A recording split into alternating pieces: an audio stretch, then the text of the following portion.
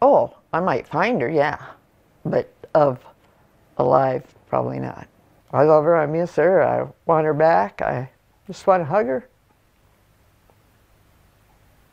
I think if she did come back, I would have never let her go. That was a very heartbroken Mary Shabbatz, the mother of Rachel Cyriacks. She's been wondering where her daughter is for over 5 years. Is there something we can do to help her, and does a blanket help us crack this mystery? It's time to turn on the searchlight.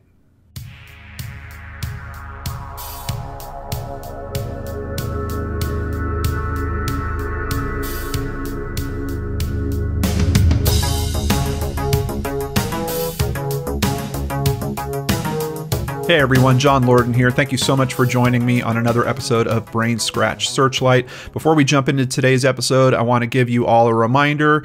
I have released 2 podcasts this week. We've got episode 2 of 3 Men and a Mystery, where we get into the physical evidence in the murder of J.B. Beasley and Tracy Hollett, and also episode 8 of Crime After Crime, where Danielle Hallen and I discuss the world's worst alibis. I hope you will check those out. So today's case, this might feel a little bit like the Brainscratch last Friday, and it's interesting because I don't choose them this way. The cases just sometimes have these themes that run together. I almost feel like it's the universe trying to tell me that either there's something I need to learn about this type of case, or I need to raise more exposure to these types of cases. Here is a photo of Rachel Cyriacks with the blanket that I mentioned at the start of this episode. The blanket is also missing, and this does feel like there's a very strong potential of this being a domestic violence related disappearance. That's what I mean about it feeling a bit like the case that we covered last Friday, which was the Elisa Gomez case.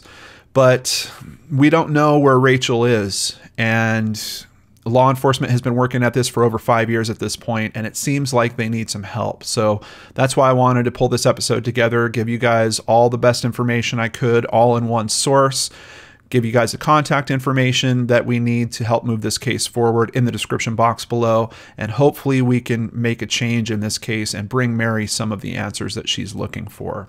Let's start by learning a little bit about where this happens. This takes place in Woonsocket, South Dakota. Woonsocket is a city in Sanborn County, South Dakota, United States. The population was 655 at the 2010 census. Now, that is an extremely small population. As a matter of fact, Woonsocket is less than 1 square mile in total in terms of size. It's known as the town with the beautiful lake. But when you have such a small population, you'd think, well, shouldn't that help cases like this? We've got a much smaller pool of potential suspects, but you also have a smaller pool of resources to handle these types of cases. We've got a sheriff that I believe is very committed to this case. He's been pretty open with some information. I think there's some other critical information that releasing might help in terms of eliciting tips, but in general, he's been pretty open with the media about his feelings on this case year after year as this case has gone on. I know that some people are critical of law enforcement and how they're handling this case. There's also essentially a Bureau of Investigation, I believe they're called the DCI if I remember right, that's looking into this case. We're going to hear more about their perspective by the end of this as well. But this is just one of those things. Yeah, you've got a smaller pool of potential suspects, but you have less resources potentially work in that case. And on top of that, what about the connectivity to tips? What about other information that might come from people that saw something or heard something? We're dealing with a smaller pool on all fronts. So I think that's really affecting this case in a bit of a different way than most of the cases that we take a look at here on Searchlight. Let's start with the NamUs profile on this case. Thankfully, there's already one created. Here it is for Rachel Lucille Cyriacks, a white Caucasian female. Date of last contact, they have it noted here as November 11th, 2013. The Charlie Project says that she was noticed on social media November 12th, at least in the morning. And as we go through this information, we're going to hear that she picked up someone on November 12th as well. So I'm kind of curious why they're saying November 11th is her date of last contact. They also say she's missing from Mitchell, South Dakota. Let's just jump to Wikipedia real quick. That's a city in the county seat of Davison County, South Dakota, with a population of 15,000 people. Now, from the information I've seen, Mitchell is where her workplace was, but I believe she actually lived in Woonsocket, and the general belief here is that she made it home. So it's interesting because this NamUs profile almost seems like it's been written from someone at her workplace that noticed, hey, she didn't come back to work on the 11th and she must be missing from here. But I'm not positive that's what's really going on with the case. 30 years old at the time she went missing. She would now be 35 years old. She stands at 5 foot 5 inches tall, weighs between 130 and 140 pounds. For the circumstances, they kept it really simple here. Rachel Cyriacks was last seen the morning of November 13th in Woonsocket, South Dakota. So there's a bunch of clarifying information. I don't know why the details are a little different at the top of the record. She was driving a gray 1995 Chevrolet Silverado pickup, and she has sandy hair, brown or maybe dyed with blonde highlights. She has hazel eyes, and for scars and marks, she has scars on her abdomen, but not a whole lot of detail outside of that. For tattoos, we've got several. On the left side of her neck, the word Bradley in black script, and here is a photo of that. So you can see that. And I do think, I saw a web sleuther that was commenting, they think this picture might actually be from a mugshot. It could potentially be from a mugshot. I am aware that she did serve some time, but I don't know what for. Unfortunately, the public records for that cost money to even do a search on those public records, and I'm really not familiar with that system, so I didn't want to blow it. Outside of all that, I don't know that whatever criminal past she might have ties to this case. I'm not seeing that through at least media's interpretation of what law enforcement is investigating in this case, but I do think it's worth mentioning, so I just wanted to get that out there. But back to the tattoos. On her left hip, a blue Playboy bunny logo. Lower middle back, a black tribal type heart. And then they talk about on her right forearm, 2 large red flowers, stars, tree, and initials RJ. And the tattoo extends from the wrist to the elbow. And they actually have another photo here. Here we go. Outside of that, they have the information about the Chevrolet Silverado. It's a 1995 silver and black Silverado. We're actually going to see some photos of it. It is found at this point, but I do include this information now because of you guys. You pointed out that, hey, if we're trying to elicit tips, maybe people will remember that vehicle from the time. Something about that might spark their memory. So that is the type of vehicle that she was driving at the time that she disappeared. But keep in mind, the vehicle was missing, and that rather large blanket, which actually has a bit of a special meaning to her. We're going to get to that as we continue here. Let's start over at argusleader.com. Rachel Lucille Cyriacks, 30, was last seen November 11th at a temporary job at Performance Pet in Mitchell. Sheriff Fridley says there's no indication of foul play. However, he also states that authorities aren't sure of the whereabouts of Rachel's husband, Bradley Cyriacks. Fridley said he is not a suspect, and authorities aren't actively seeking him for questioning. Bit of an interesting statement, but remember, this is within a month of her disappearance. But I gotta say, even for that, I'd think by then that they really want to talk to her husband. Rachel filed a temporary protection order against Bradley in August. In the paperwork, she says she was seeking a divorce, one that he didn't want. Once again, it just sounds like this story is lining up to be a domestic violence issue that went too far right off the bat. And I'm just curious why we're hearing comments from the sheriff that they're not necessarily looking for Bradley at this point. Rachel says in the paperwork her husband came to her house, pulled her hair, hit her several times in the head and face, and hit and pushed her. He also allegedly threatened her with a knife. Terrifying stuff going on in this house. Domestic abuse has been an issue in the past, she wrote in a sworn affidavit. Cops can testify to this. The protection order, which was in effect about a month, was dismissed after Rachel didn't appear in court to extend the order. Bradley had been charged with kidnapping and violating the protection order. The kidnapping charge was dropped, but he pleaded guilty to violating the protection order and received a suspended sentence in November. He spent about a week in jail. Conditions for his release specified he stay away from his wife and complete batterers classes. Now, I don't know if that's the same stint in jail, but on the 12th, she actually goes to get him out of jail. So as it is, the conditions for his release that are being specified, at least for this stay in November, say that he's supposed to stay away from his wife and complete these classes. He's not doing a great job staying away from her if she's the one that goes to pick him up. Of course, some people out there are probably saying, wow, you know, why would she put herself back into that situation? Why even go pick him up if she wants to leave him and get a divorce? And him being in jail might have been the perfect opportunity for her to, I don't know if they were actually living together. I know that she had her own place. I've looked up Bradley's information. It looks like he has a separate address, but that might be his family's home. So I believe that he was probably living in her home at the time that all this was going on. But unfortunately, there's a few details with this case that I just cannot find solid information on. So they have a Facebook page together, Rachel and Brad Cyriacks. Here is a photo of the two of them. I just wanted to put that out there in case any of you were wondering what Bradley looks like, or maybe that would help jog a memory. Going back to that time, did you see this person doing something suspicious in that area?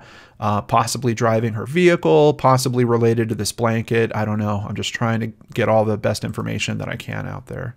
Continuing at another article over at argusleader.com, this one from January 9th, 2014. Pickup of missing woman found severely damaged. The vehicle, a silver Chevrolet C1500 pickup, was found with severe damage to the undercarriage.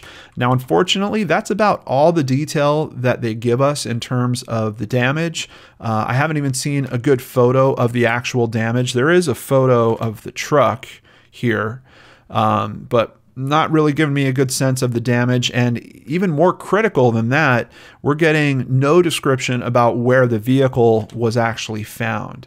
And that is one of those pieces of information that I think law enforcement might want to think about releasing, just to give the public a chance at getting some tips called in. If we don't know where that vehicle is, how are we supposed to focus on a particular area or particular citizens to see if they can recall something along those lines, that seeing that vehicle or seeing something strange related to that vehicle around that. So that's one of those pieces of information I really wish would come out. The vehicle is in law enforcement possession, but anyone who may have seen it on or about November 13th, 2013, is asked to contact law enforcement.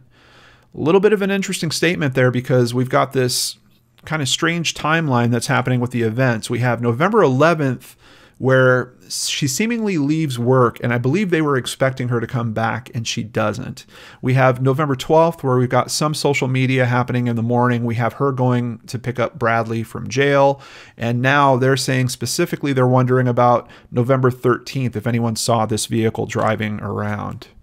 Law enforcement officials are asking residents of Sanborn, Beadle, and Davidson counties to look for property damage to fences, fields, or secondary roads that may have been caused by the vehicle. They're asking 3 counties to look for that damage. I don't know why they're discounting the fact of the location where it was found, but it seems like they are. They're really just looking anywhere for any damage that could have been caused to that. That's another thing. If we could potentially see some of the damage, maybe, or if it could be analyzed in some way, maybe that can help them drill down to specific areas. If there's mud on the undercarriage, can that be analyzed to try to be regionalized where that type of mud comes from, or plants of any kind that might have got caught up in the undercarriage. So the investigation continues. Helicopter search provides no new leads. That's in March of 2014. A highway patrol helicopter searched the wound socket area. Looks like someone's autocorrect went nuts here. They're calling it moon socket. They were looking for any anomaly that wouldn't logically be there. The snow had melted, so it was an opportune time to search the terrain, said Sheriff Fridley. He also asked private pilots in need of hours to help aid the search effort. There are no further plans to take the state helicopter up for another search. The Sanborn County Sheriff's Office interviewed Cyriacks' husband, Bradley, in mid-December. So kind of interesting. So basically, at the time frame of that previous article that said they didn't need to talk to him, but they didn't know where he was, they actually did make contact with him and speak with him. But they are noting in this that he wasn't a suspect in the disappearance. In April of 2014, we have another very strange occurrence. The home of a missing Woonsocket woman was vandalized Sunday night, and authorities are unsure why. Vandals shattered a window, entered 30-year-old Rachel Cyriacks' home, and broke a table and light fixture. Nothing was taken. The vandals also spray painted "Riverside for Life" and an expletive on the front of her home. The expletive that they wrote on the front of the house is "F the pigs." So it's obviously a message to law enforcement. And below that, it says "Riverside for Life." You know, on the face of it, it sounds like this is something that could be potentially gang related, some type of tag. But I have to say, in terms of tags, I've seen a lot of tags in my day. I grew up in some areas where there was a lot of gang activity. It is not high quality, let's just say. The writing is really, really sloppy. It's only one color. It looks like something, if I grabbed a black can of spray paint and walked out front, it looks like something I would do in about 2 minutes, just spending absolutely no time doing it. So I'm not sure if this is legitimately some type of gang tag or if this is meant to throw off the investigation in some way, but I'm kind of leaning in that direction. Sheriff Fridley doesn't know what the phrase means or if it's connected to the disappearance, but he said, "We're hoping it might mean something to someone." That's an interesting statement because I would think if there was gang activity tied to some type of name like that, Riverside, I would think the sheriff would probably have some idea about that. And it seems like he doesn't.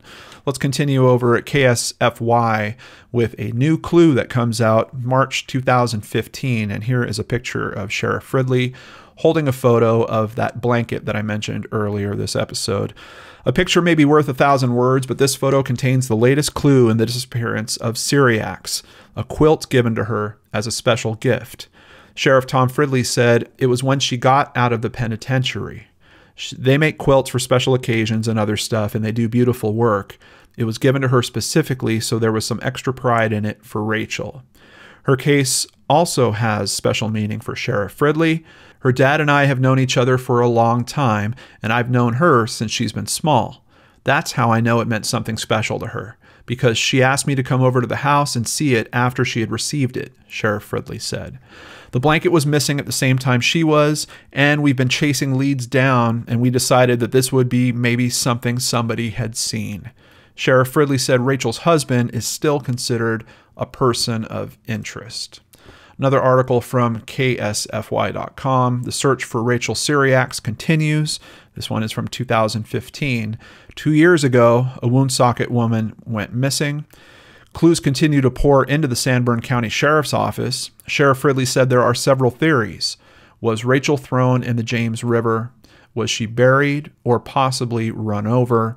The case file continues to grow as Rachel's husband remains a person of interest. Tom Fridley said she was at Performance Pet and hadn't returned to work. She was in Huron the day he got out of jail. Sometimes a lead comes in and it points to another person, so we look at it and try to evaluate. Maybe we missed that person to begin with. Strange with that last comment, I almost feel like he is maybe not necessarily blaming himself, but it's almost like he's worried that he might have missed something early on in the investigation. People are still thinking about it. There's optimism that maybe one of the puzzle pieces will come sliding in. And yes, there is optimism. There's people out here watching this video right now thinking about this case and hoping that we do see it solved very soon. Over at MitchellRepublic.com from 2016, 3 years later, the picture of a missing woman is still the screensaver on Tom Fridley's cell phone. We're always hopeful that this is the one. This is the right piece of information, Fridley said. It's just been a long time waiting for this Christmas present. The pickup was found, but the truck hasn't produced any tangible leads. I was really thinking about that, hoping that there would be something that the truck could tell them about the investigation. But considering that if it is Bradley, they've been in a relationship. So if his DNA is found in the vehicle somewhere, that's not a big deal. That's not going to be helpful at all. Analysis about what happened to the undercarriage, I think, would be their best bet. But it looks like that isn't really giving them any good information, especially with them asking, people over 3 counties to check for, potential areas of damage. So definitely not leading them in a particular direction there. It's a shame because typically a vehicle in a missing persons case will at least give us a sense of direction that either the person was in. We've seen several cases where the person is found near a vehicle, or if someone did something to that person, it will sometimes give us a clue about where that person had been or possible motivations. Was it close to a resource of theirs, a family member of theirs? Maybe it was their way to get home, things of that nature. But we don't have the information about where this vehicle was found, so we can't really elicit those types of tips, which I think is the next level in this in terms of trying to get help. Another article from the 3-year mark. Officials recently searched a small area of land near an irrigation ditch in Beadle County. Sheriff Tom Fridley says a team from Nebraska with ground-penetrating radar helped out. Fridley says the equipment is capable of detecting if a person is buried in the ground. He says information was gathered, will be analyzed to determine if the site should be further investigated. Unfortunately, nothing would come out of that lead as well. Another article at KSFY, investigators still searching. This one is from 2017. You just kind of live, just breathe, and go day by day, Rachel's mother, Mary Shabbat, said. The Sanborn County Sheriff's Office and Division of Criminal Investigation, DCI, are continuing to work on the case. The DCI got involved in December of 2013. We have obviously taken a hard look at her husband, Brad Cyriacks. He actually got out of jail on that same day, November 12th, 2013. We did do a number of interviews with him. Initially, he claimed he didn't know anything about her disappearance. Eventually, he did admit she did pick him up from jail and brought him home, DCI agent Tyler Newhart said. So if we're putting together the order of events here, we know that she picks him up on November 12th, and we actually know that they go back home. And this is kind of tying back. I think that's why they included this picture here of the blanket that's missing as well, because the blanket is obviously from her home. And once again, pointing to the original thing we talked about with the NamUs profile, it seems like she actually went missing from her home in Woonsocket with this particular blanket and the vehicle. Vehicle has been found. Her and the blanket have not been. Brad Cyriacks is still technically married to Rachel. They have 3 children who have been since adopted by new parents. Newhart said Brad was the last person who saw his wife. So it's really clear that media is focusing on the aspect that Bradley could be involved, and law enforcement has a lot of focus on the aspect that Bradley can be involved. We're really not hearing of any other potential situations going on here. I have seen absolutely no mention in any of these articles about the potential for Rachel to have run away herself, had some other type of life that she left this one for, something along those lines. Not even a blip, not even just a comment of someone theorizing, well, maybe that's what's going on here. The focus in this case is very strongly on Brad. And I think because of that, we need to ask people in that circle, maybe that know him, potentially even family members of his, to really search within themselves. And if you have some piece of information that can help Rachel's family come to peace with what's happened to her, please find it within yourself to do the right thing and send that information in. Like we mentioned, we're talking about an area that is pretty small, doesn't have a whole lot of people that actually live there. If it did occur there, the chances that someone saw something might not be very strong at all. The chances that Bradley might have spoken to someone within his circle of friends or his family is probably our best bet. So I really want to put that message out there and ask you guys to share this video. If you happen to know people that you think might know Bradley, send this video to them. Let's re-raise the exposure. Let's ask them to please find it within their hearts to send in that information. I really believe someone has the key to this case. I just don't want this family to have to wait 20 years to get the answer. I would label him a person of interest, and I would still call him a suspect, Newhart said. As of February 2017, Brad is at the Rapid City Community Work Center after a year-long stint in prison. He was in prison for a year for third offense violation of a protection order with his new girlfriend. He is out now serving in community transition program. We see this frequently with these domestic violence related cases where we have multiple charges related to those types of issues. And unfortunately, this case is no different. Jennifer Hiles is a friend of Rachel's. She said she continues to hear rumors about where Rachel could be. I've heard so many different stories about what for sure happened. I think it all kind of wraps around the same thing. I think it had to do with drugs, and I always hear something about that she could be in a well, I guess. The DCI has looked into the rumored well. Again, investigators found no sign of Rachel. And that's the only message that I've seen in reviewing the media on this case about anything drug-related going on here. And I don't know why that would be spinning into this story when obviously we just talked about how this thing has been so focused on a domestic violence type situation that could be happening in this case. But I do think it's important to kind of open up our minds to the other possibilities that might be going on here. Yeah, she went and picked up Brad. They went home. We have no idea what happened after that fact. And if there is some aspect of drugs being involved here, it could be that Brad doesn't want to be honest about what happened after the fact because he might implicate himself in some other type of crime. But could any type of drug-related crime really be as bad as essentially having law enforcement think that you're the guy responsible for murdering someone? I don't know. I don't know if I believe that that would be a spot for him to kind of stay stuck in. But here is another photo of the two of them. I'm just doing everything I can to try to jog some of those memories out there. Over at dgglobe.com, November 13th, 2018, Tuesday marked the 5-year anniversary of the disappearance, and South Dakota law enforcement leaders say they are continuing to work the case. South Dakota Attorney General Marty Jackley stated, "State and local law enforcement continue to receive tips and are actively following up on leads in Rachel's case. We ask the public to continue to be vigilant and aware of their surroundings. Anyone who believes they have information is asked to contact law enforcement." Since her disappearance, law enforcement has searched various sites, including private scrapyards, ditches, farmland, and public hunting areas, looking for signs or leads. One thing I'm wondering about, which we have heard nothing about in this case, did she have a cell phone? Has there been any ping traces, any GPS information, even phone calls analyzed, anything like that? Once again, no level of detail, but a case this recent, I would like to think that she had a cell phone. Does Bradley have a cell phone? Have they looked into that, trying to trace where he had been after he was released?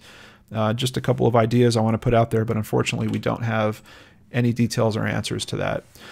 Back at Argus Leader, also for the 5-year anniversary essentially of this happening, "We haven't given up," Fridley said. "We still need to bring somebody home. We believe she's probably not alive. We are still optimistic we will find something, but it is hard to keep optimistic." Now, 5 years later, after the fact, it seems not much has changed. Leads have come in, Fridley said, but most are kind of a rehash of some of the same old stories. "We haven't found leads that have helped us find her," he said, "but at least people are still aware and concerned." And that's why we do this, because we want to raise awareness and keep it high on cases like this. This is the Charlie Project page. I always appreciate how hard Megan works on these, especially with pulling all these photos together. So I just wanted to spend a moment here to show you all the different photos of Rachel, as well as some photos of her tattoo, photo of the truck, and a couple photos of the blanket. And the quilt actually has a particular patch on it with some writing. I can't quite make out everything it says. It does say Rachel on it. I believe it says Hope Circle 2013.